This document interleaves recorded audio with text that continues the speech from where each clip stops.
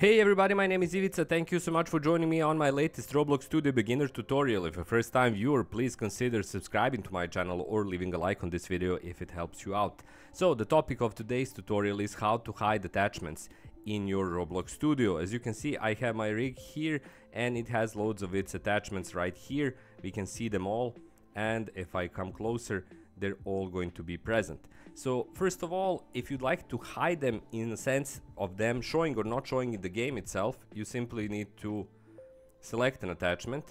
Once you have it selected, you need to go to its properties, and as you can see now, its visibility is not checked out, but you need to check it out.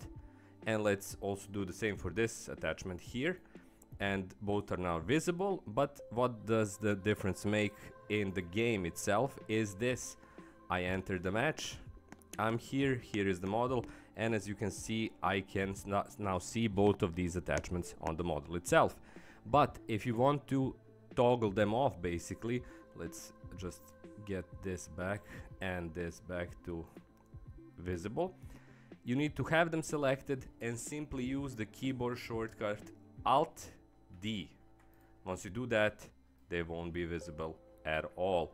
If you want to toggle them back on, Alt-D will turn them back on. Pretty simple, pretty easy, pretty straightforward. Hopefully this makes sense to you. Hopefully it's usable to you. If it is, please consider supporting me through a range of means. You can check out my Patreon page, you can check out my channel memberships, you can check out my books on Amazon, including my best-selling book that can help you overcome wasting time. Links to all of those are in the description below. But of course, the cheapest, easiest, fastest way to support me, just subscribe to this channel, leave a like on this video, and be here for my new content. That's all for me. Thanks for being here, thanks for watching, have a great day, have loads of fun in your Roblox Studio adventures, and I'll see you on my next tutorial. Until then, goodbye.